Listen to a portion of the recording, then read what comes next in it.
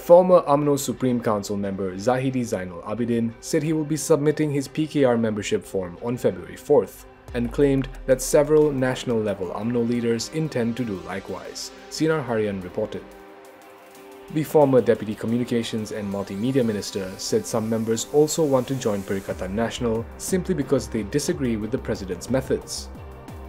Zahidi was sacked by UMNO in November after standing as an independent candidate in the 15th general election, having been dropped by the party. Zahidi also took UMNO President Ahmad Zahid Hamidi to task for sacking party leaders who were not aligned with him, just to ensure that he remained party president. Taking a dig at the ongoing court cases involving the Deputy Prime Minister, he said, "Thankfully, the judges in our country can't be touched by Zahid, or else they would also get sacked."